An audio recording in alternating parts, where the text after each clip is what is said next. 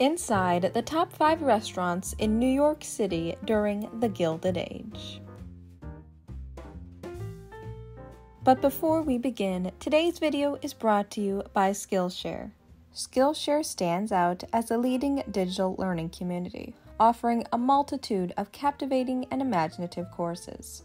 Whether you're interested in photography, graphic design, productivity, or even pursuing a creative business venture through freelance work or entrepreneurship, there are countless options for everyone. I was interested in joining Skillshare to learn from the top experts in their fields in order to gain a deeper understanding of the topics which interest me. Because of my work here on YouTube, I am always looking to bring you the best and the most historically accurate information in a beautiful and innovative way, especially when it comes to interior design.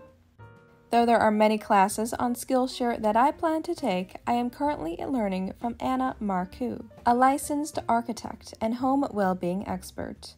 The current class I am taking is Home Interior Design for More Joy, Cultivating Happiness Through Decor. And so far, not only has this course positively impacted my work here on YouTube, but I also have been able to take the many lessons that she teaches and apply them to my everyday. Once I finish this class, I plan to complete her others to get a full scope of her expertise. I am also planning to take the courses known as Productivity and Time Management and Creative Confidence and Silencing Your Inner Critic. But I'd love to know which course you will pick, because if you want to unlock your creativity and learn something new, the first 500 people to use my link in the description will get a 1-month free trial of Skillshare.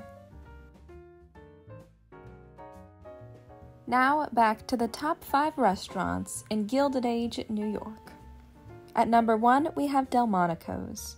It was founded in 1827 by Swiss brothers John and Peter Delmonico.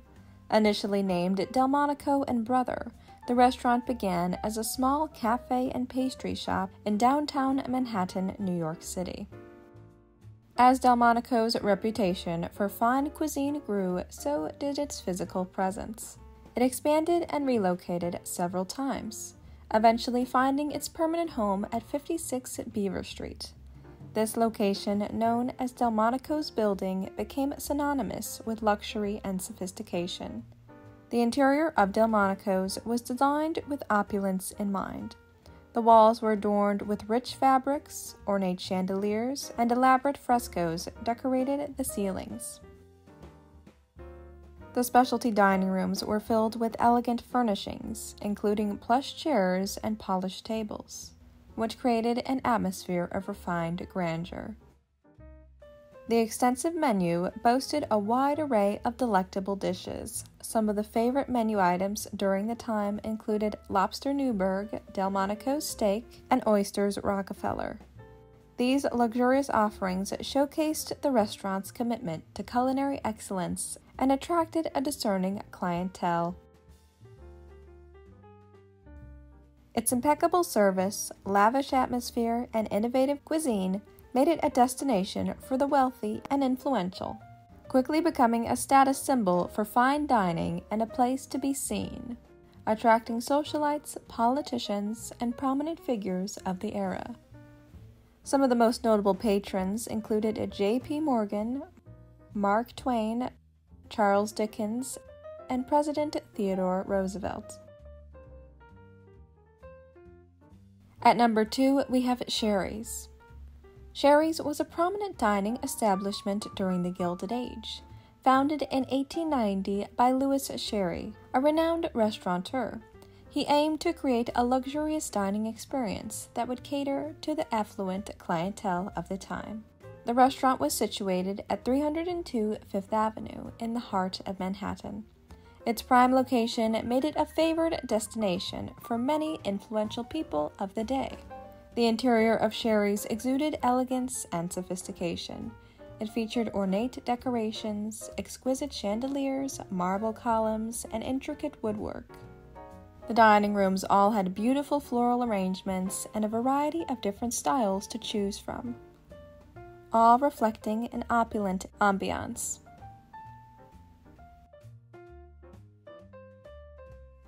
The menu showcased both French and American cuisine, with a focus on gourmet dishes and delicacies. A few of the favorite menu items from Sherry's were lobster thermidor, filet mignon, oysters on the half shell, and decadent desserts like baked Alaska and creme brulee. Sherry's became a high society hotspot, known for hosting extravagant parties, banquets, and social gatherings.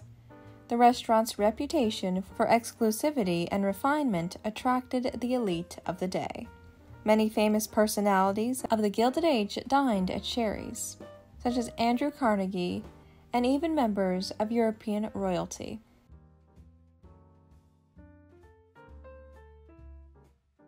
At number 3, we have the dining room at the Plaza Hotel. It was opened in 1907, when the Plaza Hotel first debuted. The hotel itself was founded by a group of prominent investors, and it is the Palm Court at the Plaza that is the most iconic and elegant dining space in the hotel. This space is a renowned destination for afternoon tea and offers a sophisticated and luxurious atmosphere. There is a stunning glass ceiling, intricate details throughout, and ornate decor, all exuding a grandeur beyond belief. The overall scenery creates a charming setting for socializing or enjoying a delightful meal. And the menu keeps to the same level of delicious cuisine as the restaurants and hotels we had spoken about earlier, and certainly offered one of the finest dining experiences in all of New York.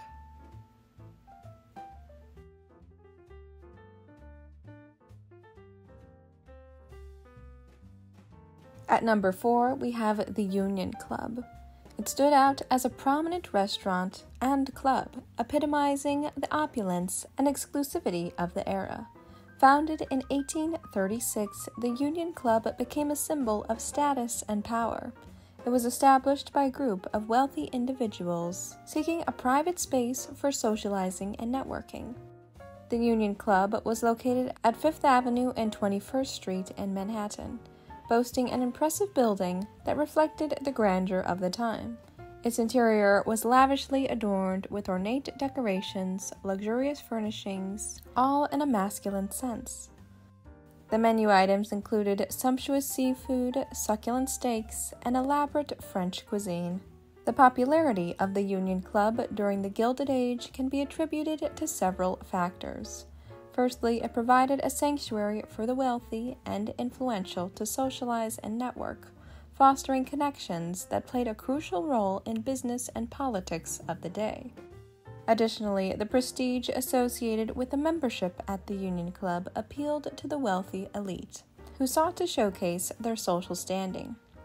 Numerous famous individuals of the Gilded Age frequented the Union Club, including prominent business tycoons, politicians, and socialites, including William Vanderbilt, Cornelius Vanderbilt, John D. Rockefeller, and J.P. Morgan.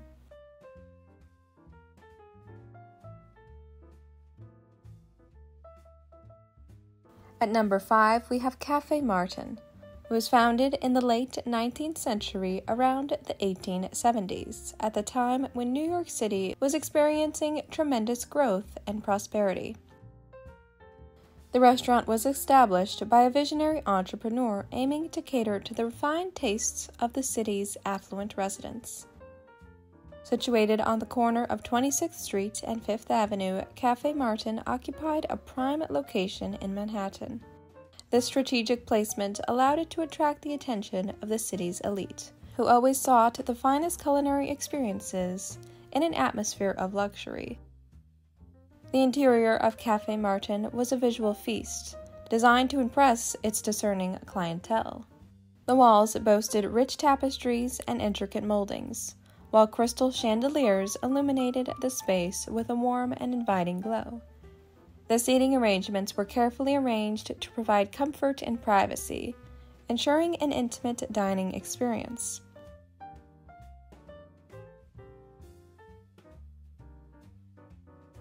The menu at Café Martin showcased a delightful fusion of French and American cuisine, something that was extremely popular at the time. Some of the favored menu items of the day included fresh oysters, lobster prepared in a variety of gourmet styles, escargot, and an array of delectable pastries and desserts. These culinary offerings catered to the refined palates of the Gilded Age elite, who always sought the finest ingredients and exquisite flavors.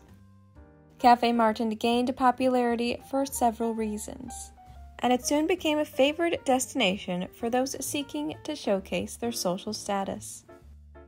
Overall, Café Martin exemplified the grandeur and refinement of the Gilded Age dining experience.